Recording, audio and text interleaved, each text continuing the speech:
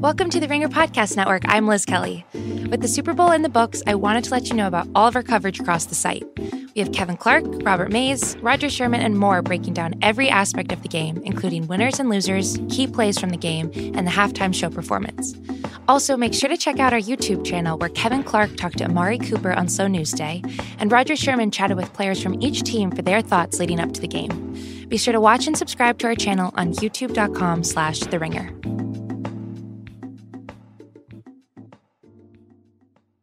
I want them all. I want all the Warriors. I want them alive if possible, if not wasted. But I want them. Send the word. The Warriors coming up next. These are the armies of the night. Can you dig it? Can you dig it? Warriors. You guys are the big dudes, huh? Now they're in the Bronx, We're going back. 27 miles behind enemy lines. It's the only choice we got. They've got one chance. They've got one night. The Warriors.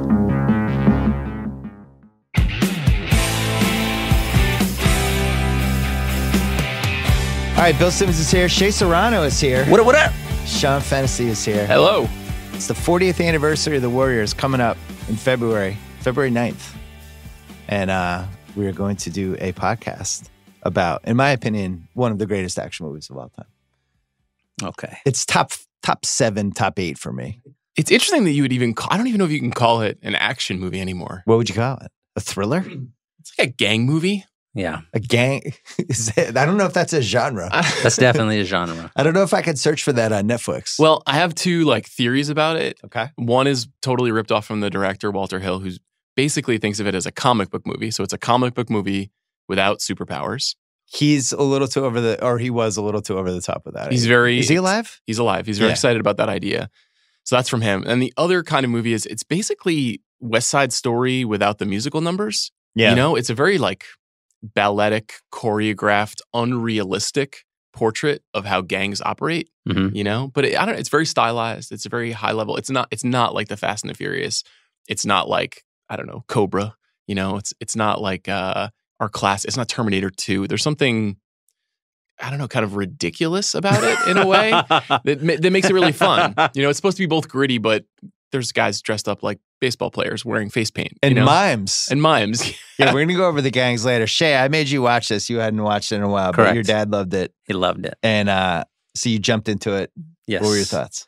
My thoughts is it's in my top 250 action movies. Wow, you're down on it? Yeah, it was not great. This is a movie that I feel like you have to have watched it when you were a kid. That way when you watch it now, you're like, you have those feelings about it. Because you watch it now and you're like, oh, this baseball bat fight scene, pretty terrible.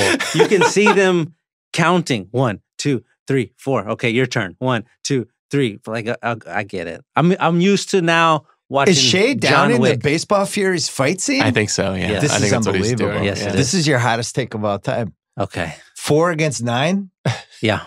The Furies running through Central Park? Yeah.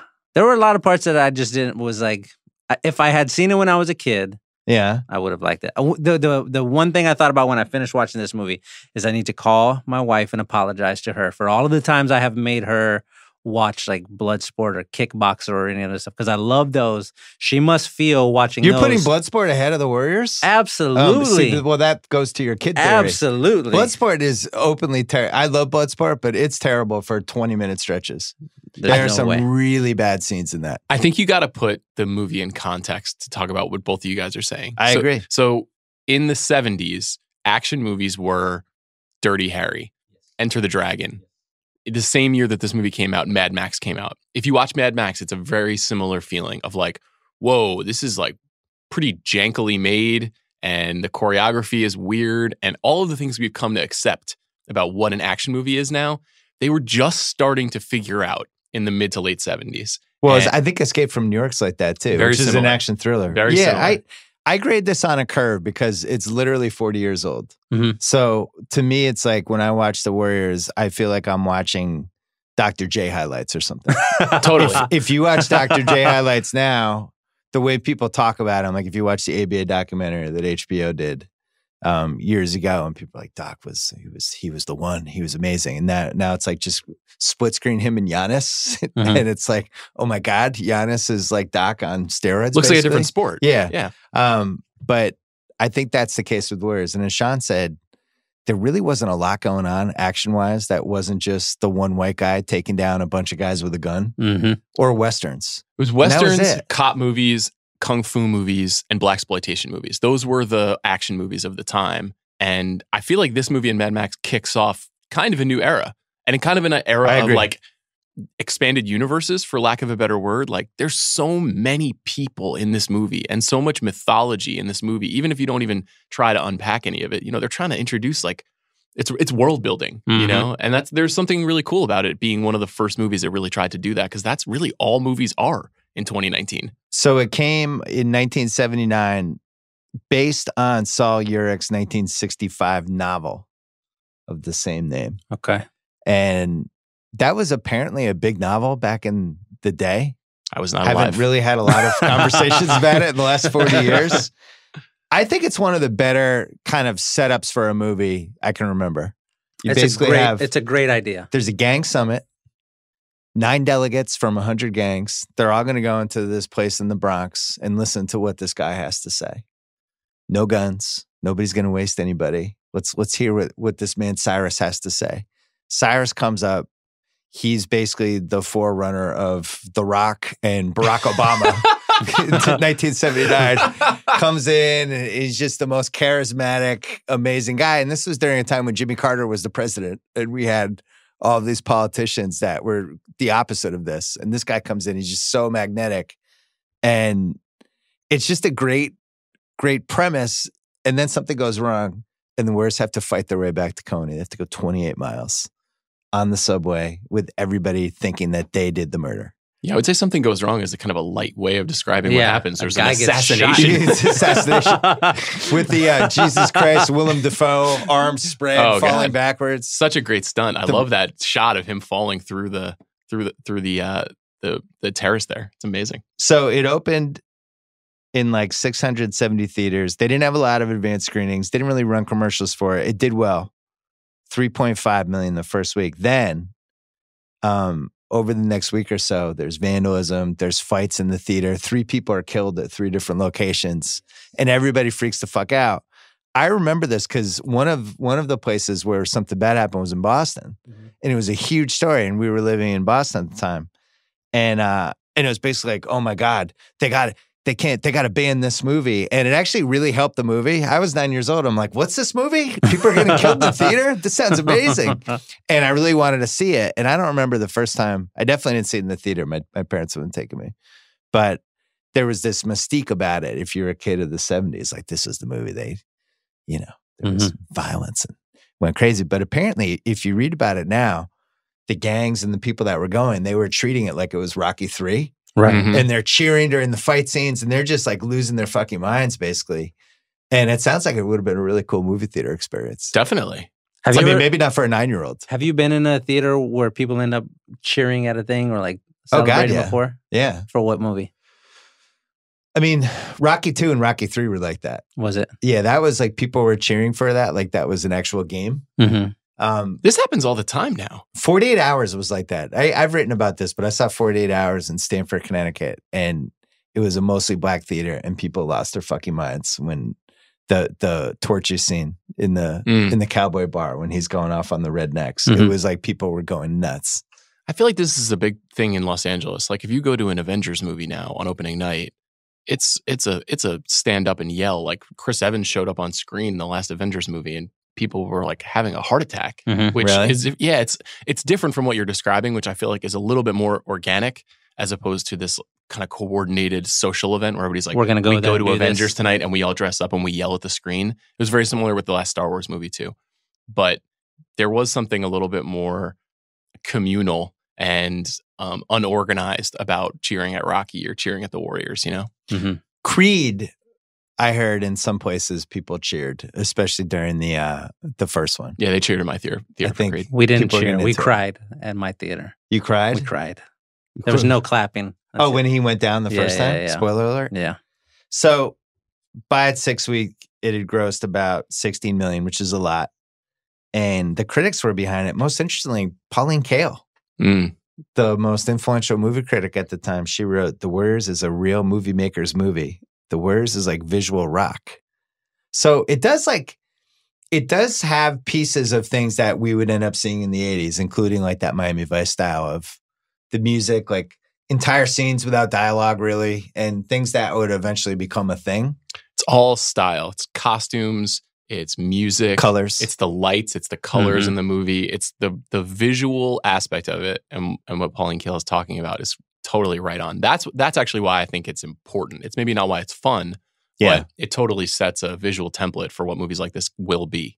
And then the other thing that I think is really fascinating about this movie, I mean, there's other stuff too, but there's this whole 1970s stretch of New York movies that you and I have talked about in the past, but it basically goes from like, I don't know, 72 to 79, where New York is just a character in these movies. And the Woody Allen movies are like that. I think Death Wish is like that. Death Wish is like a really distinct New York movie. Yeah. The Sidney Lumet movies, Dog Day Afternoon and Serpico is another one. Yeah.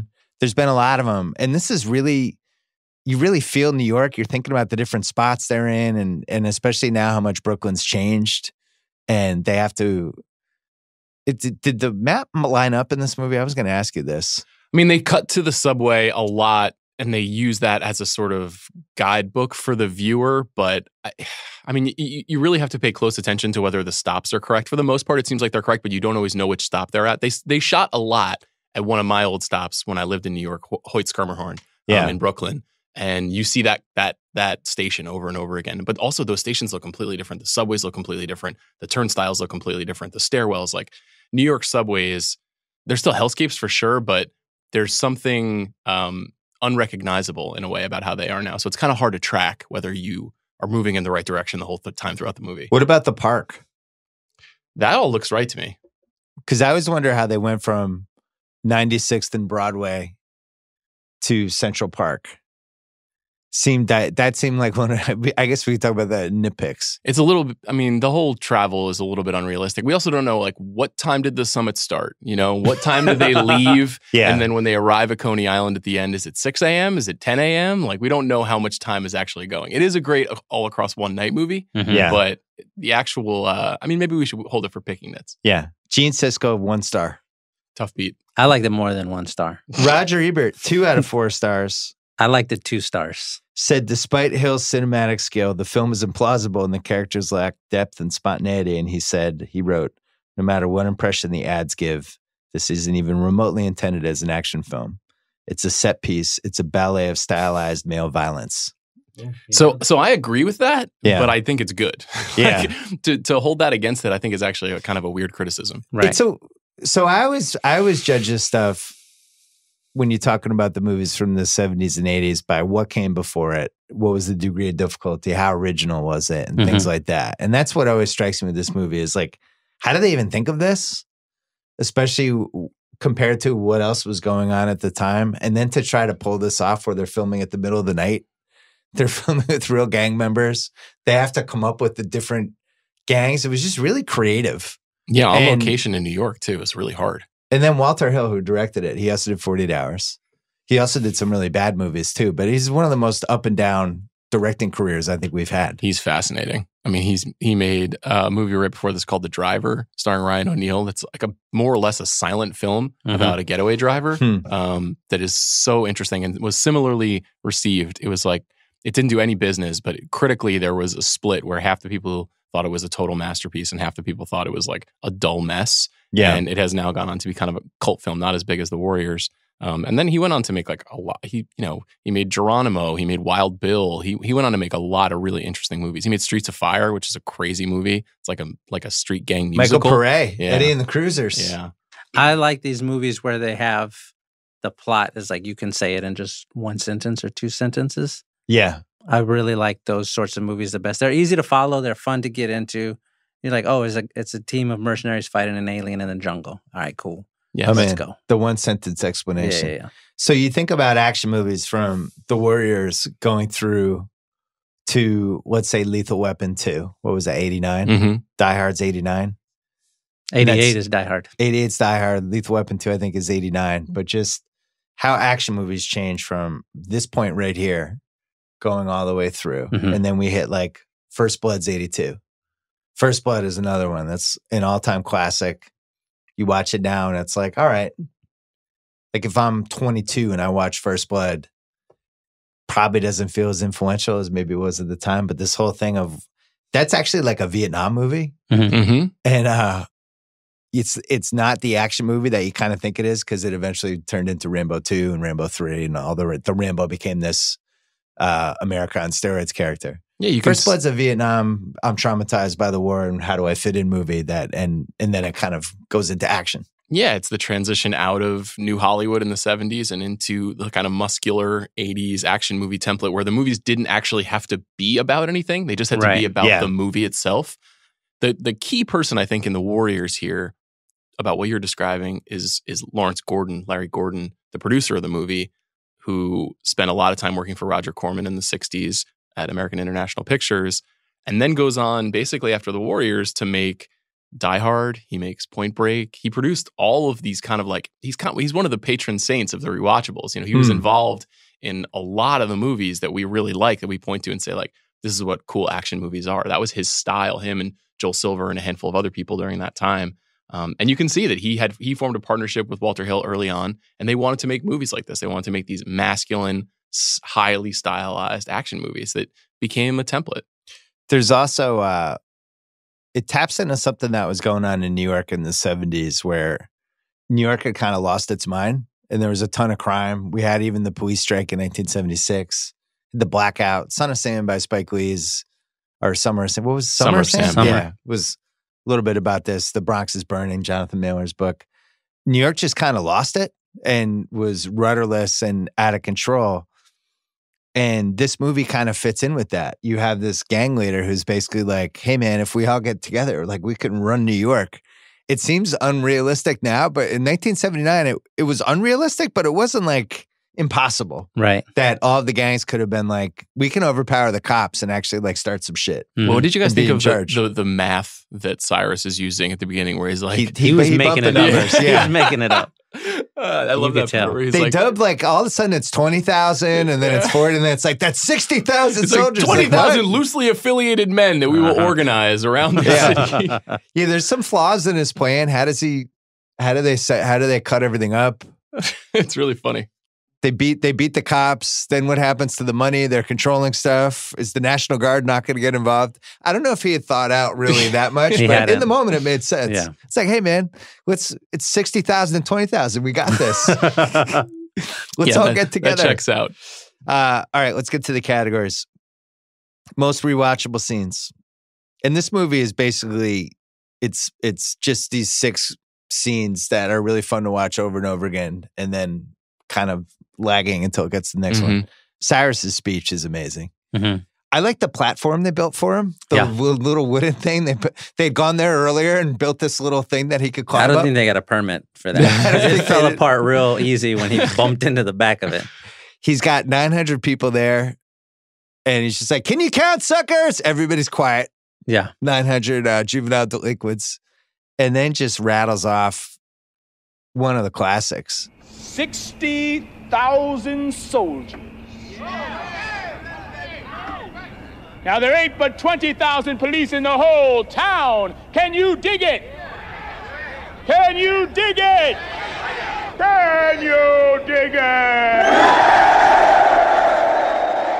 Apparently, when they filmed this, they just didn't have the money for 900 extras, and they actually had to use real gang members. And as he's doing the speech, the gang members got really excited and were like genuinely cheering and going crazy. Like, that's all genuine. Like, they're like, this fucking guy's awesome. Yeah. Let's take it. So I don't know what happened to that guy. His name's Roger Hill. He was an actor. He worked, but this is like an all-time performance. It's one of the most memorable. I mean, he says 3 different things that are just in the lexicon, you know? He's really great. And when The Rock became a popular wrestler in the late 90s, it really seemed like he was just doing a Cyrus impersonation. What were the 3 things? Can you count suckers? Can You Dig It? Can You Dig It?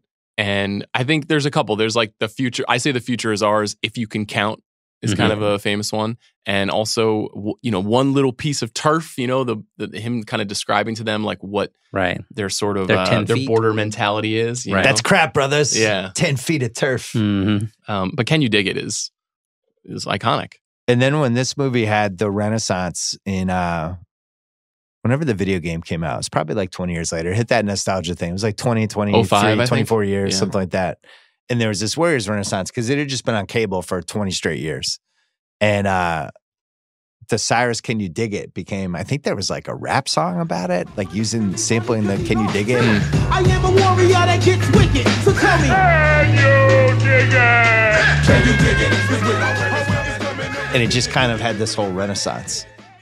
Yeah, I mean, and it was right after The Rock had really, gone nuts on WWE too. I just felt like they were linked. Yeah, there's something, it shares a little bit in common with like Scarface, where it was kind of adopted by a later generation in a different way. Yeah. There's obviously the very famous Craig Mack Flavor in Your Ear video with Puffy saying, "Bad boy, come out and play." And that's obviously inspired by this. Like, there's just, I think literally for people that are my and Shea's age, a lot of the people who grew up watching it, in their dad's living room, just absorbed it and started repeating it and not realizing they were repeating it. It's just kind of embedded in the Scarface fabric. is another good one for this. So Scarface was 82 and was considered a bust when it came out. It was like, what the fuck is this? Why is that? What's going on with Al Pacino's accent? Why is it so long?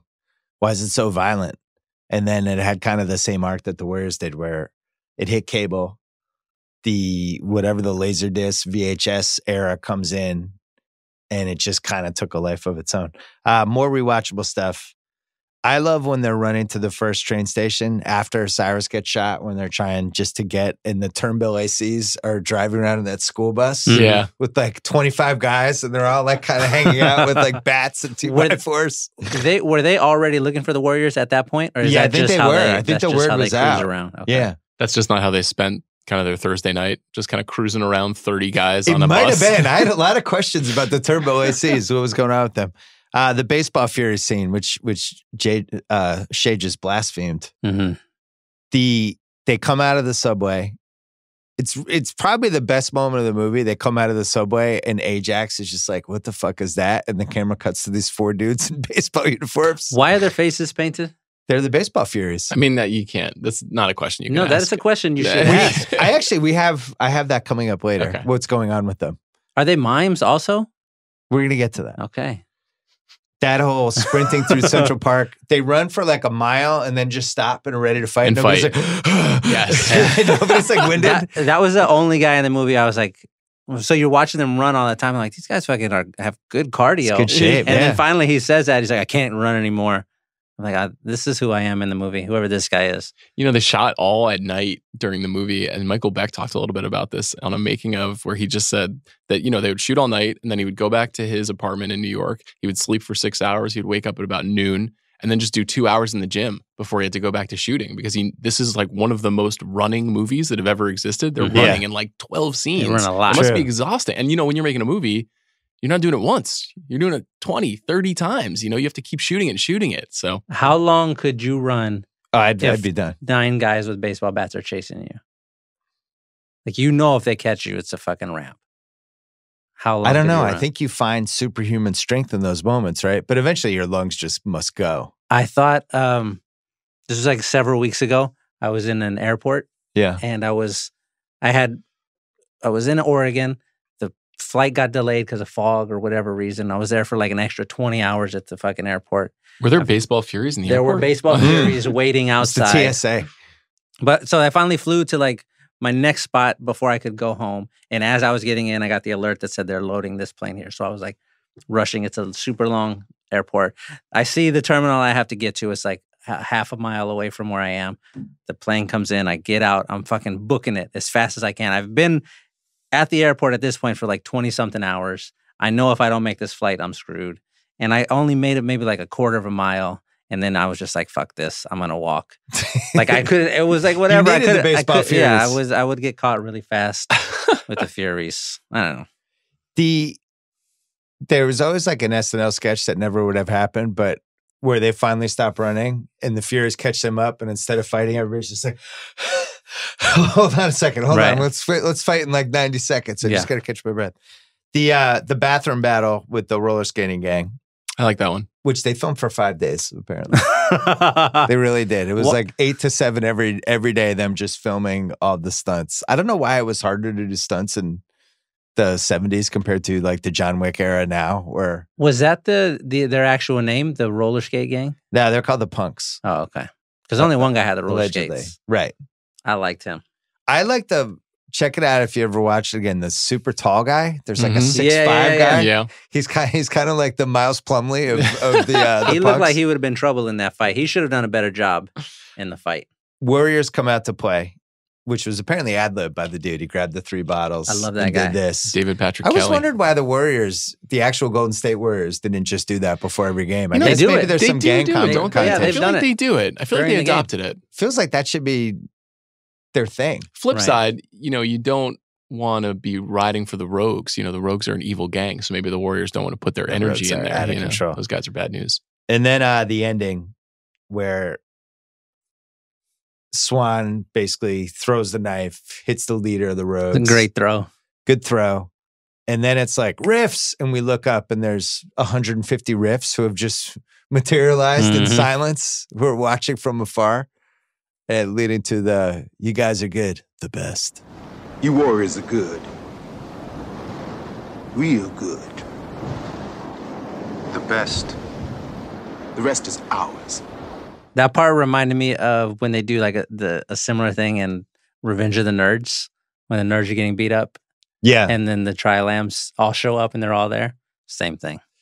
The Gramercy riffs are pretty great in this. Yeah. Great gimmick. They all know Kung Fu. They have like a number 2 guy who's ready to go right after Cyrus dies. That's what I was number just 2 going to guy's say. excellent. Masai just rises up, right? Yeah, he Cyrus does. is dead, and then this guy's just ready to be in charge. He's got the mirrors, tinted sunglasses, and that guy looks like he was born to be the leader of the Gramercy Riffs. Great. Maybe. I mean, you could have made the case. Maybe he had Cyrus killed. Oh, wow. Working with the Rogues. Little prequel. Yeah. That's fair. Did a little pay and that's probably why at the end they don't even question anything. They're just like, we have to kill this guy because he knows we set him up. So what's the most rewatchable, Sean? Got to be the Cyrus speech. Got to be. That's definitely my favorite part. That's also the scene I've seen the most from the movie. Yeah, I guess we have to go that one. What about the fight with the Lizzies? You wouldn't put that on the list? We're going to get to that one later. All right. I wouldn't totally put that on the list. Okay. I personally like the baseball Furies scene most because I like when they're running and then they stop and they're like, did we lose them? Mm-hmm. And he's like, I don't think so. And it's just coming over the hill is the first baseball Fury guy. He's a fucking assassin. How did you feel about their swing form? The Furies. You feel like they look like they'd be, what are they, like 2 hitters? Let's do this now. Okay. Because I had this for later with, I had this for picking nits. How do they lose that fight? Their whole gimmick is they're a baseball gang. They have 9 guys. All they do all day is swing these bats and practice bat shit. And then these 4 dudes, one of whose goes down right away. The cowboy goes down immediately. So it's 9 against 3. The tired guy. And they fucking get their ass kicked. And it's like, so Ajax does I'm going to shove that bat up your ass and may turn you into a popsicle. Fights the first guy. The other 5 guys are just like standing there. Yeah, they made that common mistake that you see. So there's some honor here. Like just jump Ajax and beat the fucking shit out of them with the bats. I mean, terrible planning by Maybe them. they're just like more Florida Marlins than Boston Red Sox, Like maybe they're just not talented baseball fighters. Like it just might be a weak squad, low salary. Too much honor. I think you look at the baseball Furies and obviously all gimmick, no substance. Yep, clearly. It was like, as you said, you were wondering why they spent that much time putting makeup on. It was a lot of I don't makeup. understand the face paint. I don't understand why they're not saying any words. I don't understand why they're wearing cleats. So it's basically a bunch of bad athletes who couldn't make their high school team who decide they're going to start this baseball game. They're inspired by the 77, 78 Yankees. Mm-hmm. They're kind of somewhere near the Bronx. What were they, 96? They're near Union Square. Well, I was trying to figure that out with every gang. It's like, so are we supposed to think that the gang correlates to the neighborhood that they're in at that time? I would guess. Because they strike me more as like a little bit of a Murray Hill, like corny white guy gang. They don't strike me as... I think they were like, a corny white guy gang. Yeah, not like a gang that would be from Harlem or from the Bronx or from Brooklyn. Like they kind of just struck me as like frat boys who had a bad idea to put on face paint, you know? It's like Tyson Douglas. Yeah. Like their whole thing was the bully. And then Tyson always had that thing about everyone has a plan till they get hit. Mm-hmm. The fears are basically like this face paint, baseball uniforms, baseball bat gimmick is really going to carry us. And then Ajax is like, all right, let's go. I'm going to turn that bat up throw it up your ass. Maybe we're just underrating James Remar and what a badass he was. He was incredible. You know? Just really full-time heat check from Ajax. We have a lot of James Remar territory to cover. I will say, though, great playing by Swan there. There's 4 of them running with the baseball furies behind them. They cut around a corner and Swan's like, hey, with me, and grabs the 2 guys to sneak off. Mm-hmm. And so then they can come behind them and catch the one baseball fury who's not totally in shape. Right. Get his bat and keep going. Amazing. Hey, you might remember Academy Award-winning screenwriter and playwright Aaron Sorkin was recently on my podcast discussing his long career and his great movies and shows that he's been involved with, including The West Wing, The Newsroom, Social Network. Oh, yeah, we talked about all of it. He has a new play on Broadway. It's an adaptation of Harper Lee's Pulitzer Prize-winning To Kill a Mockingbird, which was recently voted America's best-loved novel of all time. Not just of 1961 or whatever it was, of all time. To Kill a Mockingbird has become one of the most popular and toughest tickets to get on Broadway. It set a record as the highest-grossing American play in Broadway history. It's also been selected as a critic's pick by the New York Times. NPR called it one of the greatest plays in history. 2-time Emmy Award winner Jeff Daniels stars live on stage as Atticus Finch. Variety said, one of the greatest stage successes of this or any Broadway season. It has not played to a single empty seat, unquote. Rolling Stone said, unforgettable and unmissable. All rise for the miracle that is Mockingbird, unquote. New York Post said, if you want to do one thing for your parents, your grandparents, or your children, and your children, or your children, whatever, buy them tickets to Kill a Mockingbird. Better yet, take them yourself. This is what great theater is for, unquote. Well, it's sold out for the next several months, but tickets would make a fantastic Valentine's Day gift when purchased for available performances this coming summer or fall. Tickets are available directly through telecharge.com or the show's website, which is tokillamockingbird.broadway.com. Check it out. What's age the best? I really was into Cleon, the original Warriors warlord who gets killed after the rogue guy claims that the Warriors shot him. That guy with the little leopard, leopard head. He's awesome. In the uncut movie or with the deleted scenes, he's actually more involved. He's got more scenes. There's scenes with him and his girlfriend. He was like really good. He gets killed by getting elbowed a bunch of times by 25 guys. Yeah, I don't understand why that was the move that they all decided to use on him. They all gather around him and they shoot from the top. And then you just see a bunch of fucking elbows getting dropped. I think there were fighting. Some kicks coming eventually once he got down. So he dies. You don't know in the movie, but they beat him to death. Yeah, they beat him to death. I always love the way that he kind of flicks David Patrick Kelly, Luther, off of him when he jumps at him. That's an amazing move. You know, he barely even, and then the hard elbow to the face. He's got some moves. I like Cleon. That's why he was a warlord. Yeah, I know they needed Cleon to die so Swan could take over, but I was into Cleon. I really the Cleon reign. Maybe we need a Cleon prequel. Would have been great. You know, the rise of the Warriors. I think the jackets were amazing. The Warriors jackets. The vests? Yeah. The vests. I liked it. Had a fight in those. I like that there's no shirt underneath. It's like, what did you like about it, Sean? I don't know. One, a vest with no shirt is never going to be a win, in my opinion, unless you're a professional wrestler. Disagree. Disagree. Would you rock that? I wear it to the beach when we go to the beach. What? I wear a leather. Shut up. It's got 2 pockets, one for sunscreen, one for my cell phone. No, just okay. Are you serious? No, I'm not serious. I'm not serious. I believe that at all. The vest part, though, that was the one part of the movie that I like connected to the most when they meet the orphans. Yeah, and the orphan's gonna let him pass, and then the girl comes. I forget her name. What was her name? Mercy. She's telling him, you know, some kind of man you are. You just letting anybody. Yeah, and then he tells him you have to take your cut off or your colors off. Yeah. But I was thinking, I really like Sons of Anarchy, and they wear a cut. That's what they call it in that show. Yeah. And there are a couple of times where they try to like take it off of them. And you have to die before that happens. Right. I like understood that part. Like nobody takes the vest. Don't you fucking take that off, Swan. Don't you do it. Central Park age really. I like Central Park in 70s movies. Mm-hmm. It's just creepy. Nobody's ever there. It just seems like bad things are always going to happen in Central Park. It was very dangerous. Yeah. It was very dangerous at that time. Luther, the leader of the Rogues. Just an amazing... over-the-top villain. Like, just he's going for it. Mm-hmm. I think we already know who's going to win the Saul Rubinek they knew over, or the Saul Rubinek they knew over acting award. He's really going for it. He's so evil. You really hate him. Mm-hmm. My son loves watching this movie with me. Mm-hmm. And he loves how over the top that guy is. Right. I love that there's no reason for anything he does. He's just a crazy psychopath. I love it. I love where he's just like, because we can, you know, that's his whole attitude for the movie. More movies should just have that. Trying to explain like why a villain does something is a waste of time. The Joker, also anarchy. disagree. I also disagree. Oh my God. I need a reason. I like that guy. Yeah, I like Luther though. He's just a sociopath. He was one of only two people in the movie that I recognized. I recognized him from Commando, and I recognized Raiden from Mortal Kombat 2, Remar. Yes. Oh yeah. So Luther was also in 48 Hours and played Luther.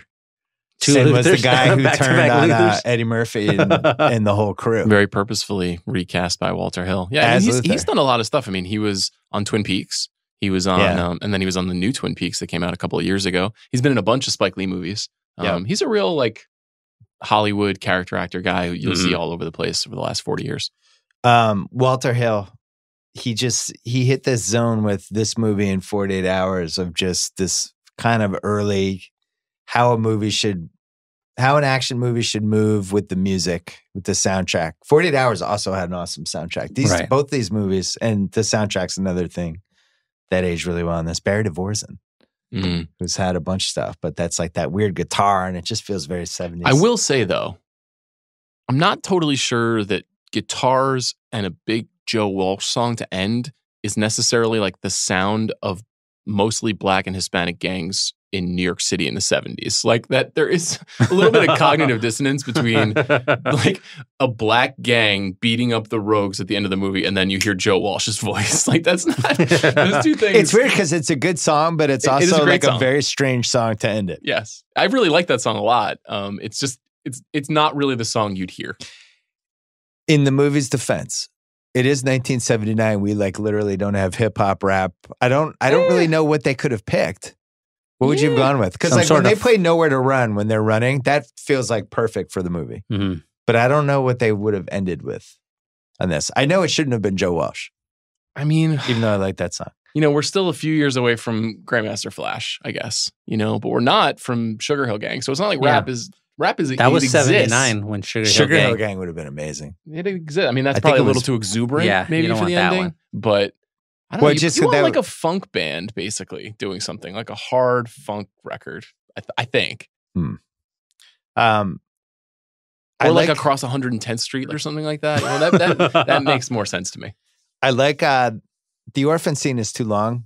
I love the wonk-eye orphans leader though. I feel so bad for him. How could it be a big meeting if the orphans weren't there? I know that poor guy. It's funny. He just had no idea the meeting was even happening. That hurt my feelings. Yeah. I like the themes for the different gangs, which we'll get to in a second. The gang DJ's great. There's some gangs. Everybody. There's no internet back then. There's no texting. There's no Twitter. That's a great play though. From the DJ. Yeah. How do we get this information out to everybody? The coded language. Yeah. The 70s prom couple. That's a weirdly effective scene because I think. The cool part of this movie for me, having watched it 380 times, is it's really about like these guys don't really have any hope and their lives suck and they're fighting to keep whatever and they're not even keeping anything. Like when they get back to Coney Island after they fought their way back and one of the guys goes, "This is what we fought all night to get back to." They're just looking around. It's like the fucking Wonder Wheel. It's like, great, we're home. Awesome. It's kind of life sucks here. It's the action movie version of the end of The Graduate, you know, where Dustin Hoffman and Catherine Ross look at each other and they're married and they ran off together and they're like, now what do we do? Now we have to have the rest of our lives. Our lives are not good. We live in Coney Island. Right. It's amazing. And that 70s prom couple comes in there all happy and they look at Mercy and she's got dirty feet. And then she goes to fix her hair and Swan like stops her. That whole scene's pretty cool. And then you guys are real good. The best. That's good. What's age the best for you, Sean? I think you guys are real good. The best is like it's almost like a precursor to scenes like Carl Weathers and Schwarzenegger, like, high-fiving and then the zoom in. Yeah. Predator, there's like a couple of, they're like intentionally hokey, melodramatic, but also iconic action movie moments. And a lot of the dialogue in the movie is stilted. Like, part of the reason I think younger people won't be as into this movie is because you don't realize that it's purposefully trying to do this comic book style, stentorian, almost like it's based on a Greek tragedy. The reason they're doing it this way is to make it theatrical, and the best. And the way it's like, no one is talking the way anybody actually talks. And I like that about it. So I love those lines of dialogue. What's age the best for you? I think for me, Sean was alluding to this earlier, but the world building that happens, like after this movie, it came out and it was just like, all right, you can do anything you want in a movie. We have this elaborate gang network. We have this way that they all communicate. We're all sort of connected in this weird way. It's thousands of people existing in this sort of subculture, and we all have rules and we all have like systems in place. That's cool. You see parts of that in movies today, especially. Like when I was watching it, the first movie I thought of was John Wick, because they have the assassin network and all, like that whole stuff is in there. Before this movie, we didn't have stuff like that. Right. To see it now, it's like, oh, it makes so much sense. That's why if you watch a movie, all of those pieces still sort of fit because you understand immediately. Oh, I do get that part. If I don't understand the comic book, theatrical, Greek tragedy part of it, I understand what they're doing here with this part. That part, that's really like, that's undeniably cool. What do you say, Bill? Back to the Baseball Furies. I think Cyrus has aged the best. Okay. Cyrus was awesome in the moment, and now it's just 40 years later, he just still works. This like, life sucks. Here's this one guy who's going to give us hope, and he doesn't really make sense. But this is basically how Trump got elected. Cyrus versus Trump, the is proto-Trump, its own thing. But it's just like, I have the answers, but if you listen carefully, it's like, wait, this doesn't make any sense. Yep. But the speech is so good and he's so charismatic and so compelling. It's just like, I'm in. He's right. We can get these guys. Which is really good. It's really hard to pull off in a movie. It's a 5-minute scene and he just like crushes it. And then when he dies, it's like, yeah, I met the guy 4.5 minutes earlier. It's like devastating. It's like, oh, fuck, they killed Cyrus. You're right, though. Like, as an allegory for, relevant and successful political leaders, it's what do we vote for? We vote for the people who are like, that person's cool. I like how they say what they said. Not necessarily what they said, but how they're saying it. Right. And that's what Cyrus honestly, Obama in 2008, he's going up there and he's like trying to give hope and he's doing Yes We Can. And he was charismatic like that. And nobody really knew that much about him, but they were in because they just liked him. Yep. And they were like, I like this guy. I want to buy into him. And so Cyrus has, in 1979, 100 gangs who are all like, why the fuck am I here? Within 3 minutes, he just has everybody and they're cheering, including real gangs. Yeah. What's age the worst? A couple bad ones here, but Ajax is simultaneously a great character, but he's also he's aged badly. So the language is bad. He's a sexual assaulter. There's some issues. We don't have to dwell on them. I personally don't think that he's aged badly. This is a movie about gangs. It's like literally a movie about people who stalk the streets and probably commit crimes. Like, the subtext of this movie is that if you're in a gang and you want to organize and beat the police, you're committing a crime. True. And if Ajax was like a good dude and super woke, it'd be like, why are you in a gang? Why aren't you like a middle school teacher? And so him like doing some terrible things, he obviously is in total contrast to Swan, who has this like this moral code to him. Yeah, this kind of King Arthur kind of quality about him. And he feels different in contrast. But like, I don't know, did it really age badly that like there was a bad guy in a gang in New York in 1979? That's pretty plausible. Probably. I was just saying some of the language and stuff. It's hard to hear. When you hear it, you're like, yeah, it's like, you could have just said come on, bitch Ajax. right there. Yeah, come on, Ajax. You could have just said motherfucker. True. We don't Mercy, the orphan's girl, and some of the things they say to her isn't great. Tough. Yeah. Cleon dying has aged terribly for me. It really fucking hurts my feelings every time. Love Cleon.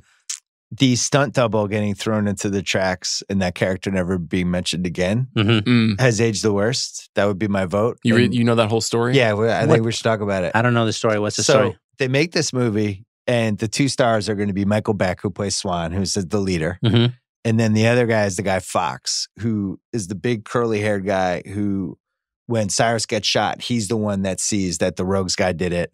He's kind of the number 2 when they go to talk to the orphans. He's the guy with Swan. The actor's name was Thomas Waits, I think. That's right. And from the get-go, he's just feuding with Walter Hill, the director, and is just being a dick and telling him what to do. And Walter Hill gets so fed up midway through the movie that he literally kills his character off and rewrites the last 45 minutes of it. Initially, he's supposed to be the star of the movie, and he's like, fuck this guy. He fires him, finds some stunt double that is a crew member that just had the same hair. And if you watch that scene, everything's going nuts in Union Square. And then he grabs the girl, and you see like the stunt double's walking with Mercy, but you never really see his face. You see him from behind. Then a cop tackles him and then throws him into the train. And he's never mentioned again. Right. Because later the guys get back together near the end, and they're like, what happened to Ajax? They got him. Nobody's like, what happened to Fox? Right. Oh, Fox got thrown into a train. So I can't remember a more dramatic firing during a movie where they just basically rewrote it on the fly. And I didn't even know that story until a couple of years ago. Because I think he started talking about it when they were doing the 2015. They did this whole thing. It's online. They assembled the Warriors, and they had them do the ride to Coney on the subway. Mm-hmm. All the guys now. And that guy was in it, and he told his whole story about how he got fired. Bizarre. That's great. Yeah, He was the one guy. So they do that zoom in of him seeing Luther shoot, and there's just something about his face that I was like, I hope this guy dies. Well, you wish. Yeah, and then when he did, I was like excited. I was going to pick this same thing, but for a totally different reason. So with the way the movie is set up, we've got this gang who has to get from one place to the other. Yeah, and they've got to, you've got to get there for some reason before the morning, and everybody's going to try to kill you. So it should be this very suspenseful thing.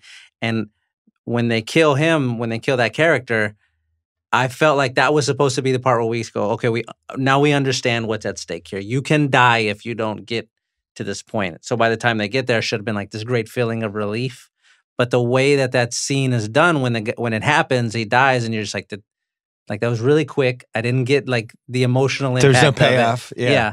It didn't make me feel nervous about the rest of the people. It's just like, whatever, a guy just got thrown in front of a train. I just don't like the way that scene didn't hit. It should have hit. It didn't work. I think it's because it's just so hamstrung together. Can you remember in a movie that happening before? I mean, I can think somebody of times getting fired halfway through the movie and then just audibling with the death scene. 9 brave souls. It's fucking crazy. If it happened today, they would just recast. It's like Eric Stoltz in Back to the Future. Right. It's just like, this isn't working. We got to get somebody else. So they get Michael J. Fox. Like, that's just what they would do. They wouldn't write the guy out of the movie midway through. They might do that on a TV show, but you wouldn't have to concoct, like, in the middle of the night, a stunt coordinator trying to figure out how to throw a body onto a train to get rid of one of the 4 most important characters in the movie. It also causes a problem later when Swan, they fight the baseball furies, and then he goes back to see if he can find the others. At this point, a cop has thrown one of them into the trains. There's just no sign of anything. There's no ambulances there, no police. Yep. It's just empty. It's like, what? There's a dead guy in front of a train? Why bizarre. Were they running from the police?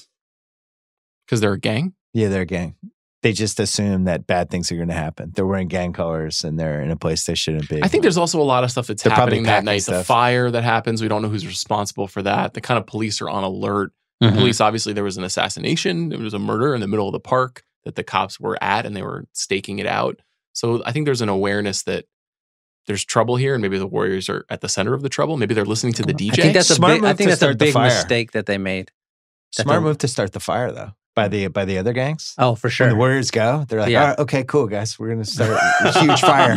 5 stops down. I like that. Smart strategy. Who's the new guy who took over for Cyrus?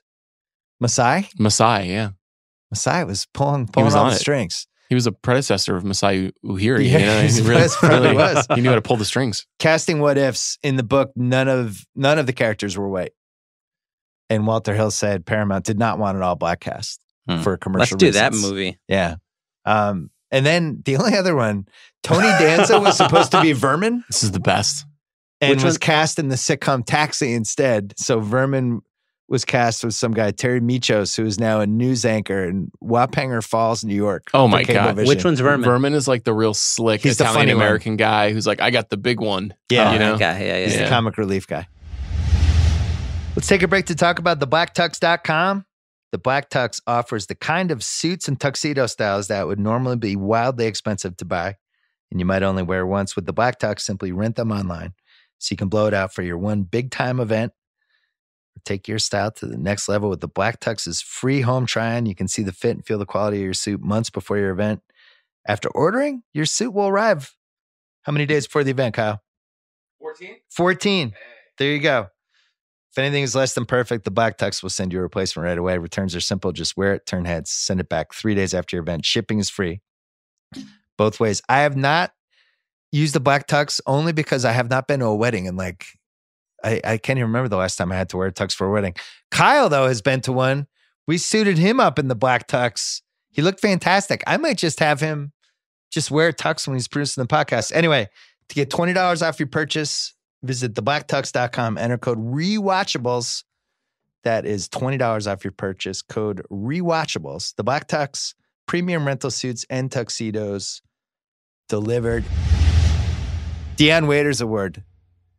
Heat check. I mean, it has to be Cyrus. He's in for 4 minutes, and it's one of the great heat checks ever. You could also make a case it's Ajax, or you can make a case it's Luther. I think it's between Cyrus and Luther. Yeah, it's those two. And the battle, maybe each one has to get a different award. One gets Saul Rubinek, and one gets Dion Waiters. I was going to give Luther Saul Rubinek. Automatic.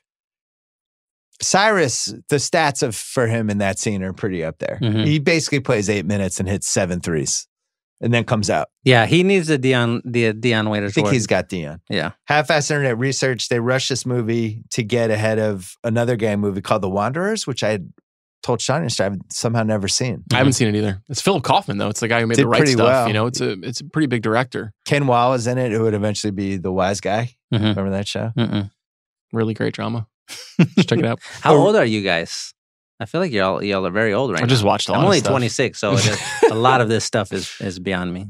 Originally, the character of Fox was supposed to end up with Mercy, and that obviously when they had to murder him halfway through. So that I like didn't happen. Swan. Swan is good. Wait, are we sure that in the book and in the original script, Swan was captured by a rival homosexual gang known as the Dingoes, only to escape later?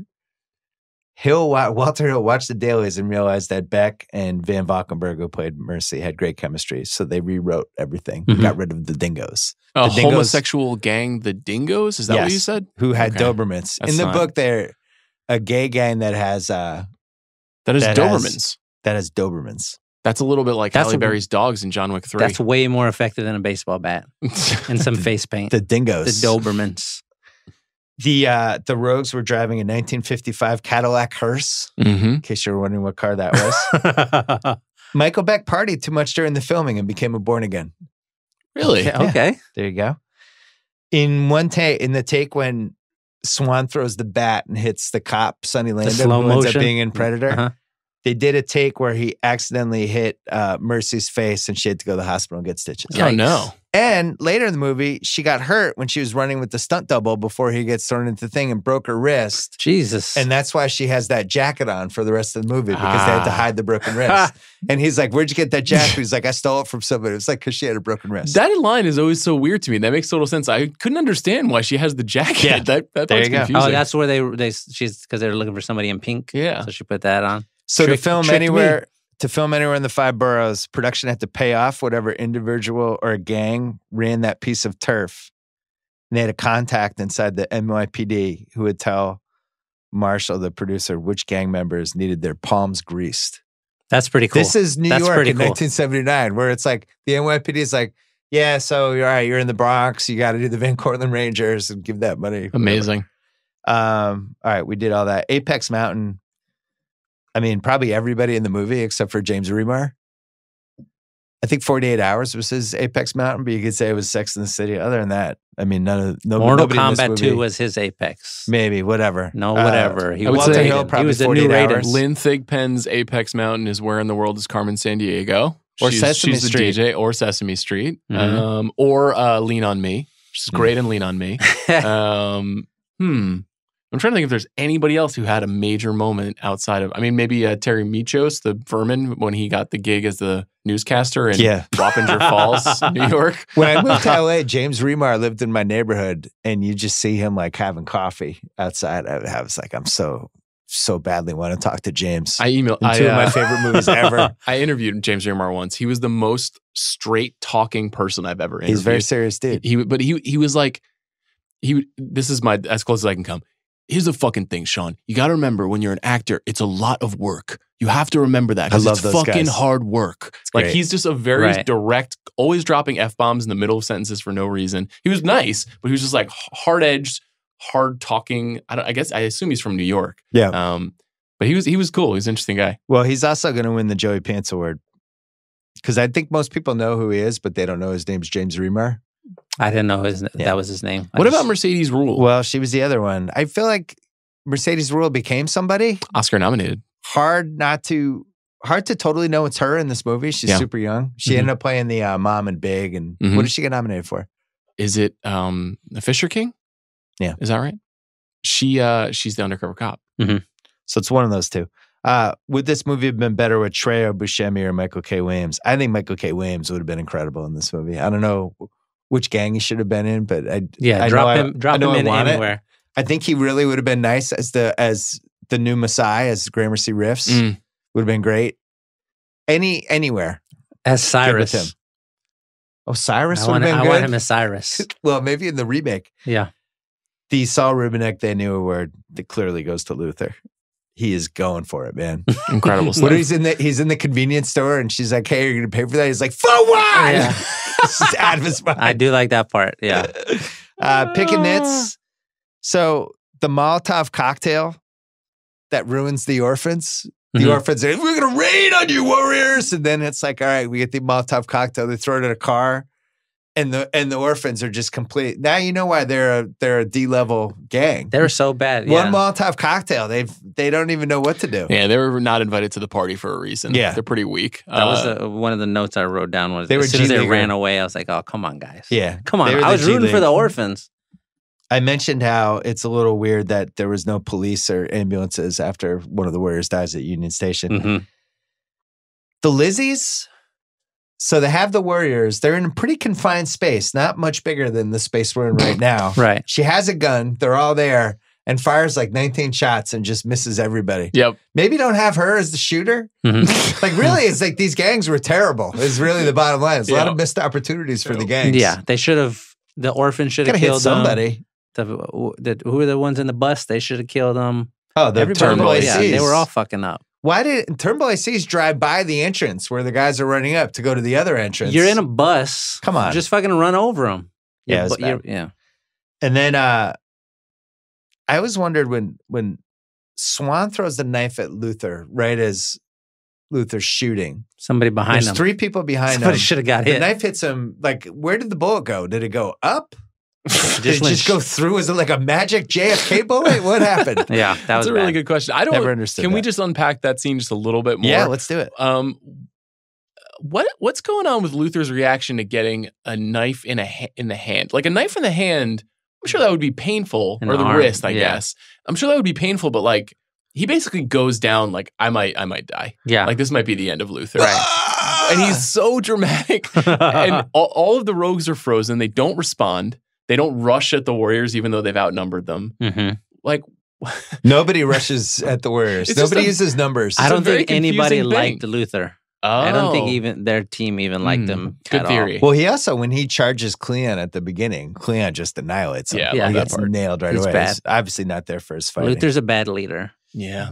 I do like when he's abusive. I just like doing things like that. Yeah. I feel like they only picked him because his chin was pointy. Somebody saw his chin and was like, you should wear a bandana and be this guy. Best quote, "I'll shove that bat up your ass and turn you into a popsicle." My son's favorite quote. Wait, are we done with picking nits? Oh, let's pick some. Because I feel like 200 of them. Okay, go. Okay, here's an easy one for your beloved Cyrus. There's no way everybody hears what he's saying. Oh. There's no chance. I thought about that. At all. It's easy to take a little leap. He doesn't have that basso profundo, though, you know? Can you dig it? No, not in a park outside with 900 gang members. Okay. You don't think the makeshift platform was maybe souped up for sound. I don't think they thought that far like through. Sonos beams all over the place. Yeah. You mentioned the orphans running off at the fire. Big mistake. So are they actual orphans? Did they like grow up as orphans? They all have sort of dirty faces. Is that like their version of the face paint? That's a very good question that I don't have an answer to. They have shirts with orphans on the back, but it's like not written. Mm-hmm. It's like a dirt. Like you have a little bit of money at least. With the I don't know if they did. With graphic design though. Yeah. With the undercover cop. Yeah. When she handcuffs him to the bench and starts blowing her whistle, it takes like a minute and a half. Like the cops get there very fast. They're far away, and then they fucking come flying in on the car. Yeah, that seems bad. You could have been like behind the tree. What's Ajax thinking there? They're on this race to get home. It's the horny guy. His hormones got the best of him. Yeah. And he's a sexual assaulter psychopath. He went in hardcore right there. He's got some issues. Because she was like, I'm with it. He's like, I'm with it too. Boom. He misplayed that. Okay, maybe this is because I live in Texas. I mean, I'm listening to you guys talk about all this New York stuff. But the whole time I'm watching this movie, I'm like, you don't fucking have one friend with a car? You can't make one phone call and have somebody come pick you up? It's a good note. What's going on here? Just call somebody. So I wondered about, like, they picked the 9 delegates from every gang. Mm-hmm. If you weren't one of the 9, it's like some Terry Rozier, Jaylen Brown type tension, right? About your minutes. Yeah. Like, why aren't I one of the 9? That's a good way for team chemistry to fall apart. Important person. But you figured the 10th guy might have a car. The other thing, too, is that you'd think... So theoretically, there's 100 other members of the gang based on Cyrus's speech. Mm-hmm. Yeah. Where are the other warriors? Why do the warriors only have 9 members? Right. We never hear anything about any other members of this where were the gang. other ones waiting for them when they got back? Yeah. Why wouldn't they call them on a payphone and say, hey, we need backup. We're going to have we might have some shit going down. Yeah. We're being framed. Why didn't more gangs go to Coney Island and just beat the shit out of the remaining warriors? Yeah, we know where we're from. What were those guys doing that night? I don't know. It's a little bit like what was Michael Corleone doing, between 1946 and 1951? What was just he doing? Sitting on his ass? Is that what you're saying? Going to grad school, apparently. Know what he was doing. And then at the end, when he says they're the best, they're not the best. You like several of your people die. Yeah, that's not the best. The riffs are clearly the best. No, they did fight their way 28 miles from the Bronx to Coney Island. I don't know. They made a lot of mistakes. Real good.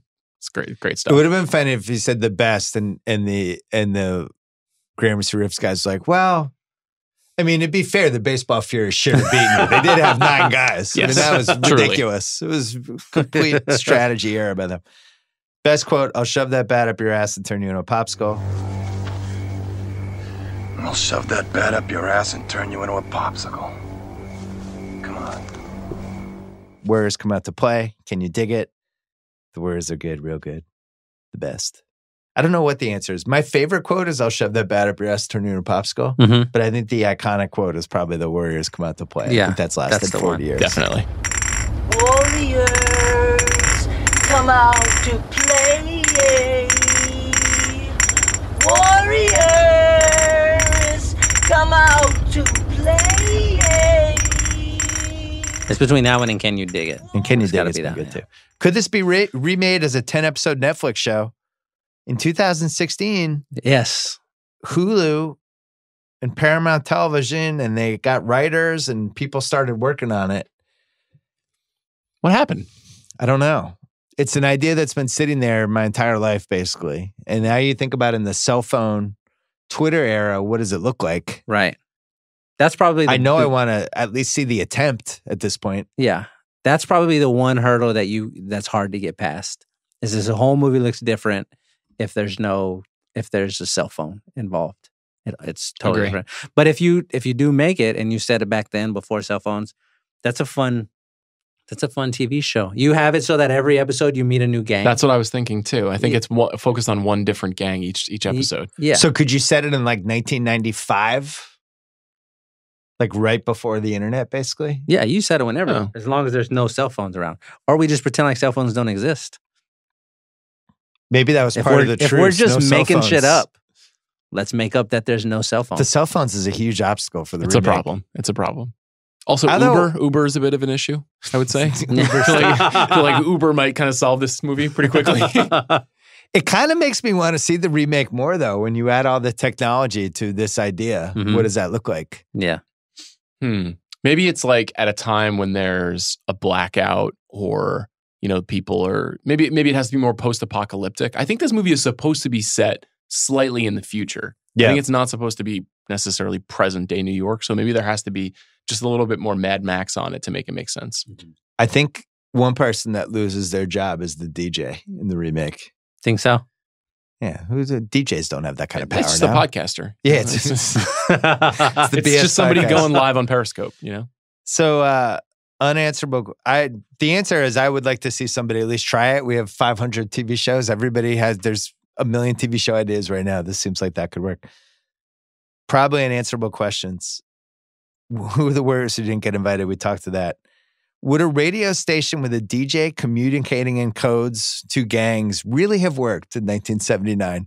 Wouldn't the police have just listened to that radio station and found out what was going on? No, I don't. They're too smart about it.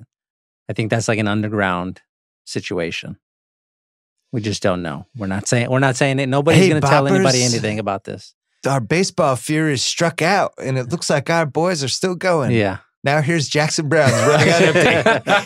I don't know.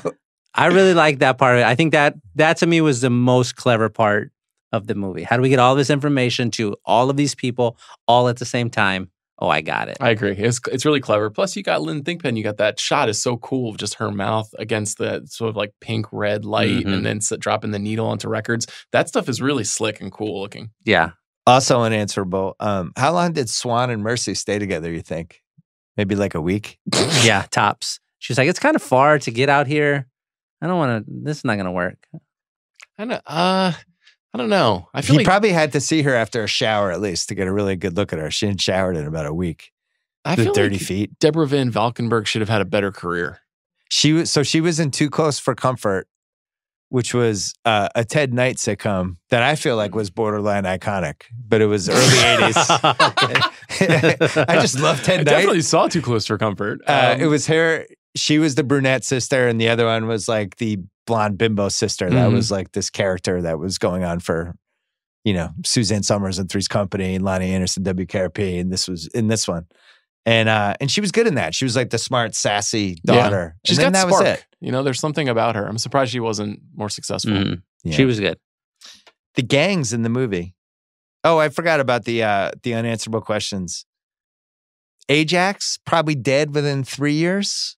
So he just goes to jail, right? That's what happens to him. But he gets out, but then he does an armed robbery where he gets shot. Ajax doesn't live to see 25, I don't feel like. I want to see the other version of that where he grows up around? Yeah, he grows up to be the rich guy from Sex and the City. It's the same person. That's amazing. Yeah, that's what I want. Theory. That'd be good. He used to be Ajax. Before we do Who Won the Movie, the gangs. So here are the gangs. All right. And where their locations were. The Gramercy Riffs. Thumbs up. The Rogues, who Thumbs killed down. Cyrus from Hell's Kitchen. Okay. This is all according to the book. This is another nitpick. I just remember this one. Why don't you just have the gun ready? We see like the shot of them passing the gun down down the line to him. Like you should have had the gun. I think it's for dramatic effect. Okay. So I think it's because it wasn't even planned. Somebody else had the gun, and Luther is crazy and is making decisions on a whim, and he calls for the gun, and then they pass it. So it's not like it was even his gun, right? It just happened to be among the rogues, and they decided while Cyrus was talking to do it. That's my theory.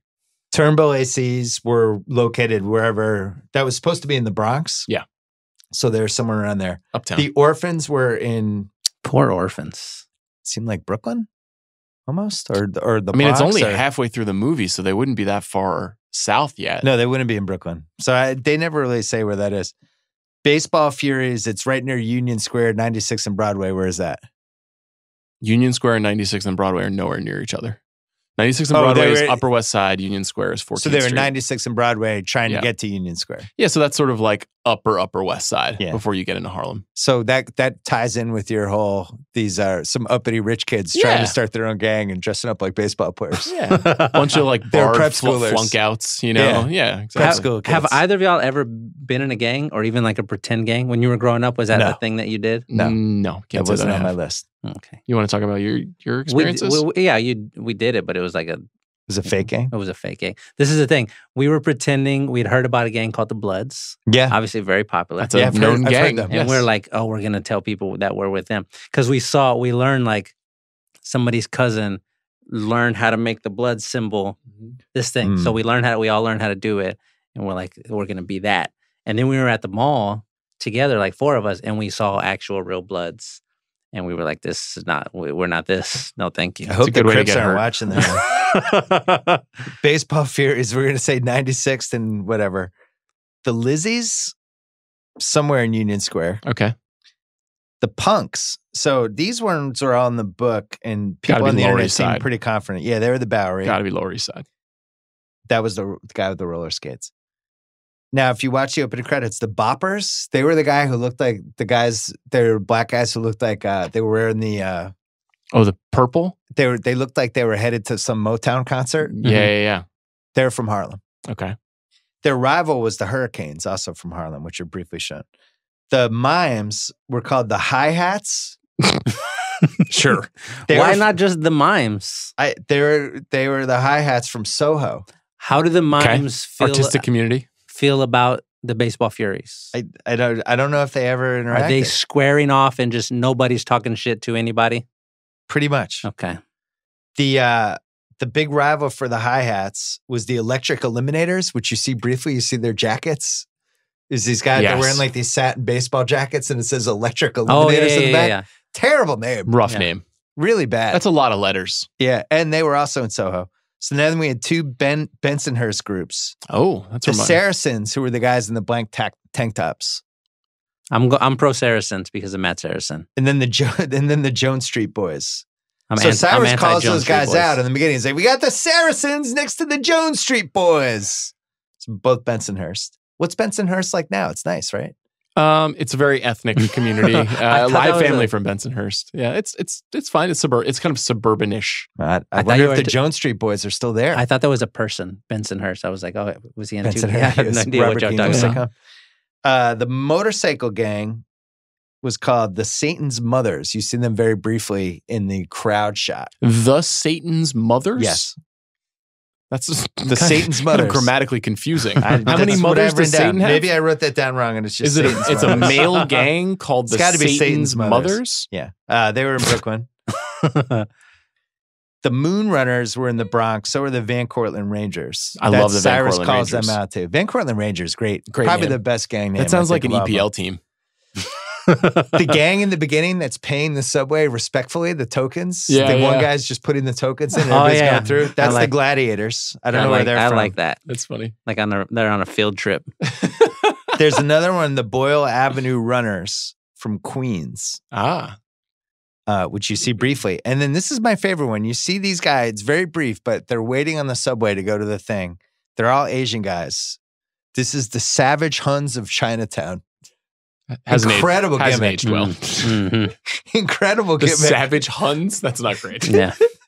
Of Chinatown. I don't. Apparently they might have cut them out. Yeah. But how many racist things can we have in one name? Yeah. Give me all of them. Seriously.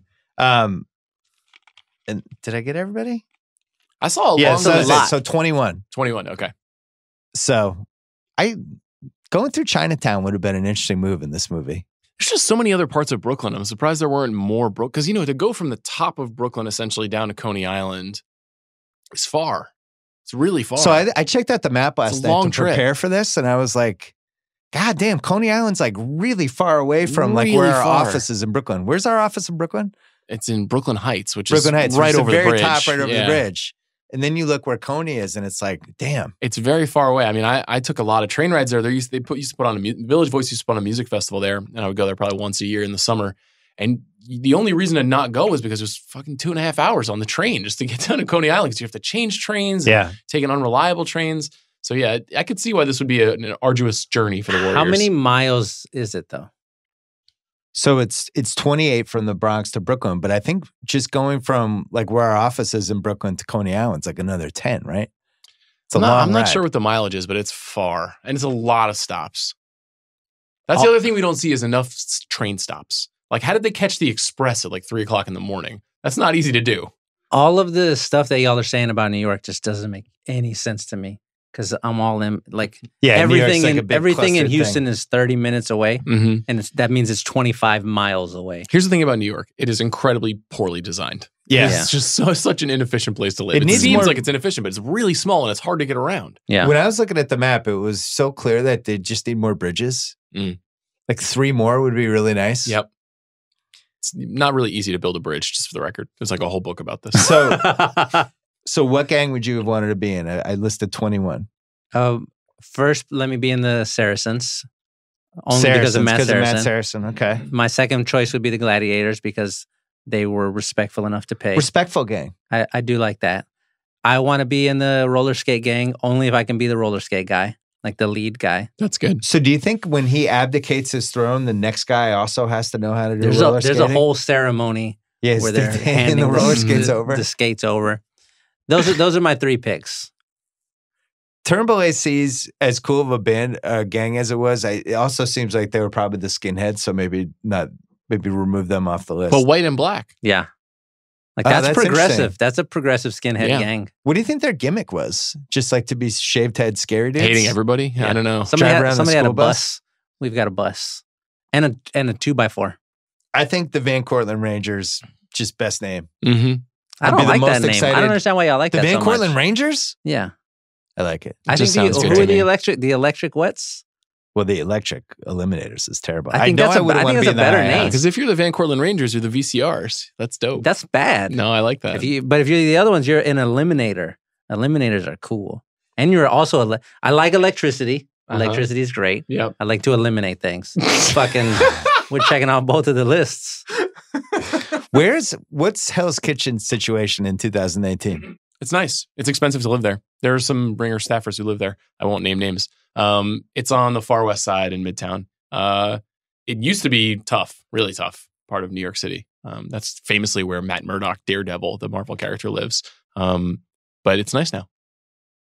You think Luther still lives there or no? Like if Luther were still alive, if he didn't die from a wrist injury? Well, wrist injury and getting beaten by 100 people? Do you think they killed him at the end? That should be an unanswerable question. I think not only did they kill him, I think they killed him slowly over the course of many, many days. Oh, wow.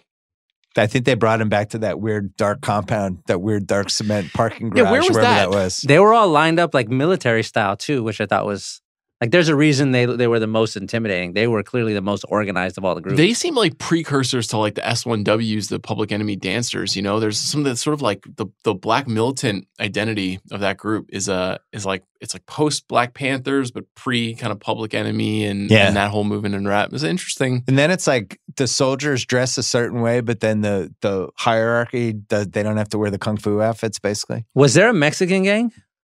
No, I mean we had the one Asian gang that didn't work out great for them. I guess let me join those guys then. The Mexican Asian alliance we're connected. I need to join them. I'm trying to think. If there's no Mexican game, if there's no like Las Sucias, if there's not them, then they didn't put enough thought into that. Gramercy, by the way, Gramercy's nice now too, isn't it? Beautiful.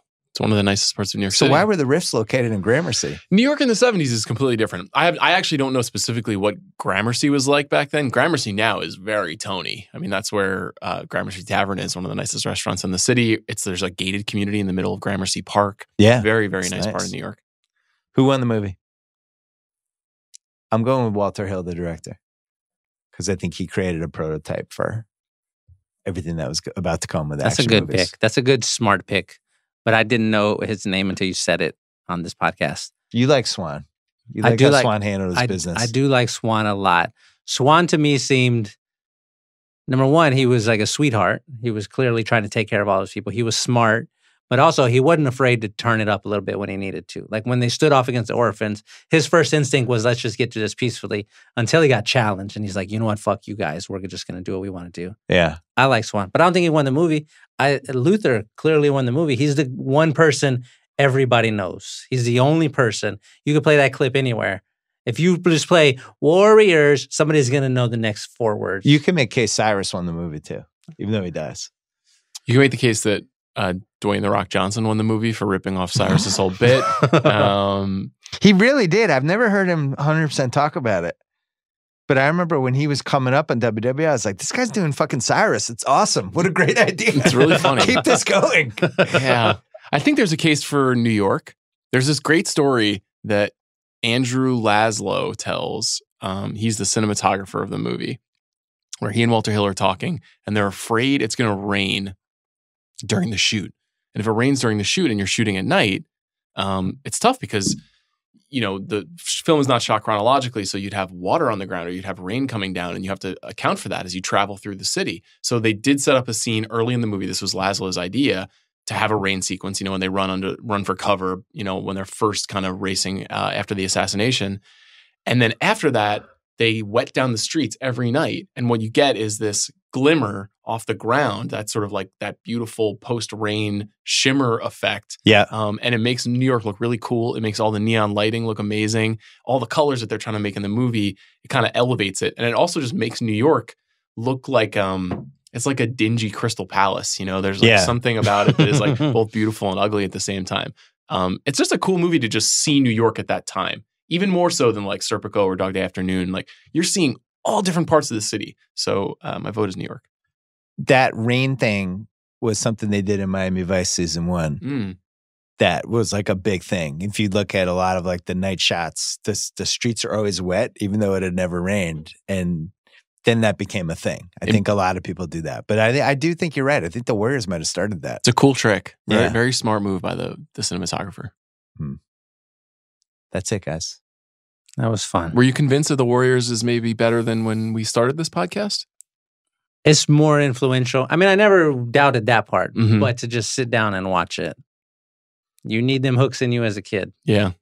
I can't believe you were a Crip. No, blood. Blood. I can't believe you were a Blood. What a mistake. So the real gang in our neighborhood, they were called the Northside Rowdies. And we were like too scared to join those ones. That's a good name. Yeah. They could have been in this. So we made could our have own. replaced the Electric Eliminators with the Northside Rowdies. It was really bad. When I became a teacher later, I lied about I was in a gang, about being in the Bloods, because I knew the sign. And several of our kids in the area were that. And I connected. So it worked out. Sean, Shea, a pleasure as always. Thanks, Bill.